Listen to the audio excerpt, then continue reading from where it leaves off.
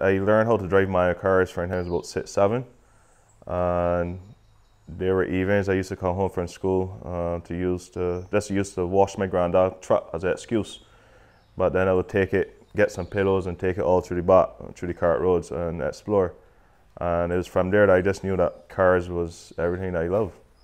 Even when I go to sleep, if I go from the kitchen to the bedroom, I was making a car noise.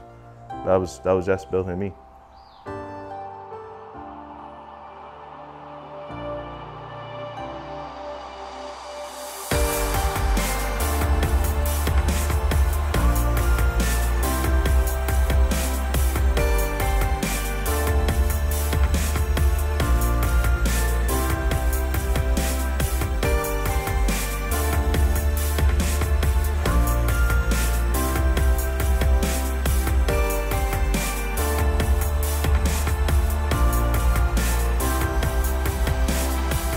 My name is Justin Edward Antonio Campbell. The Edward was actually named after my grandfather, and also my dad. His name is Antonio, so I guess those are the two names joined. My hobbies when I was young, I think the main sport that I was encouraged to play was cricket. I had the talent. My dad used to tell me I had the talent for it, but I never really had the passion. My hobbies were always motorsport, but obviously the schools you couldn't really excel in that because there's no motorsport in any school activities or whatever the case is. So I was forced to play cricket. I did a little bit of athletics as well, but as soon as I was finished, I was straight on to motorsports again. I see myself in motorsport in the next 5 years.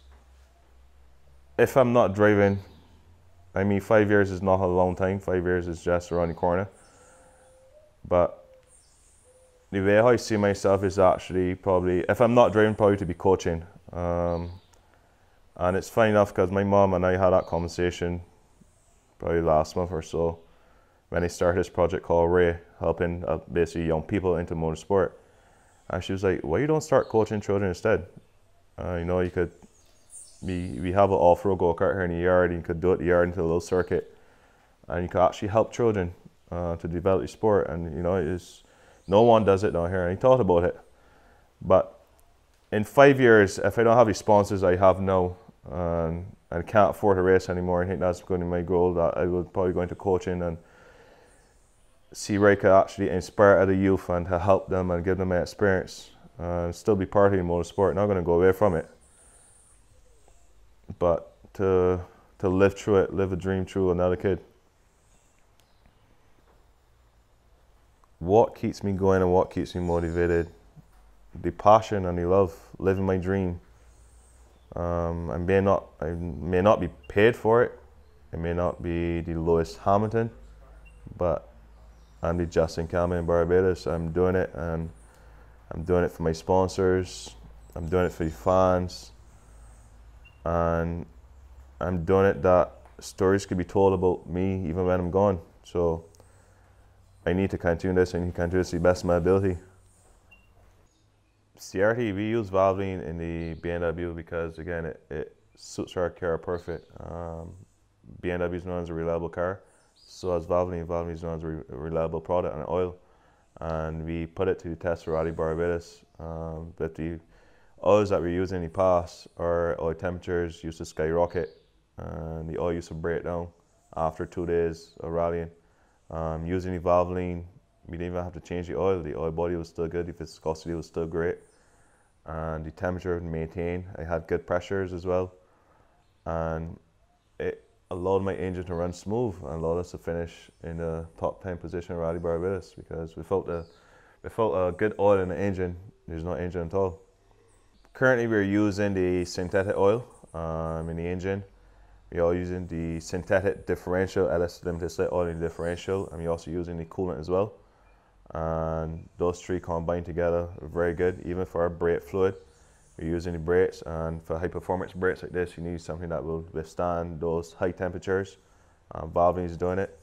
And also for the gearbox, again with the sequential gearbox, you're on a constant banging and constant gear changing, up changing, down changing, and the product does withstand that. And It's proven its track record to be very good, and it's something that we're going to continue to use, and we encourage other people to use it as well, because the Blue Machine proved it that it is a very good product.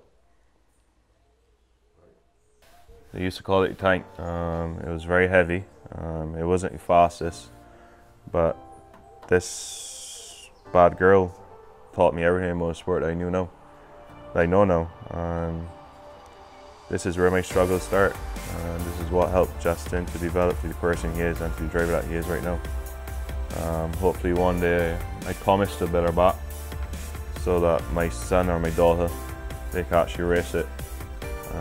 They're going to keep this. I won't sell it. I mean, every day people ask if I sell it. If I would sell it, I always tell them I would sell my blue car first before I sell this. It has so much sentimental value to me, and being it's my first ever race car, I'm not going to part with it at all.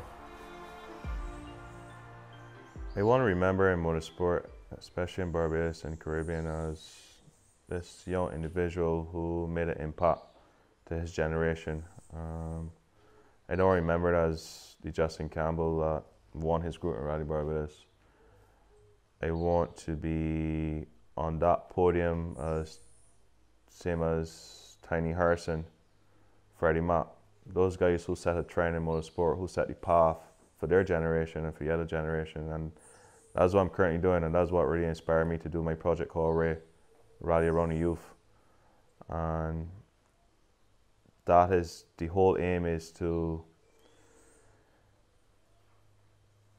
be an individual that people and young people could look up to, idolize, be their hero.